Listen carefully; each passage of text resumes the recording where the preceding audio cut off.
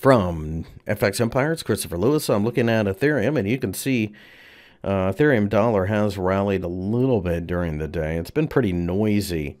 We're basically chopping around between 560 and 520. So once we break out of that range, then that tells you which direction to trade. If we do break out above 560, then I think we go to 600. If we break down below 520, then we go to 480, perhaps even lower than that.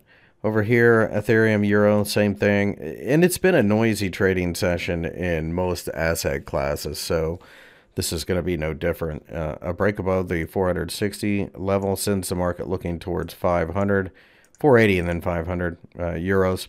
A breakdown below 420 opens the door to 380 euros again.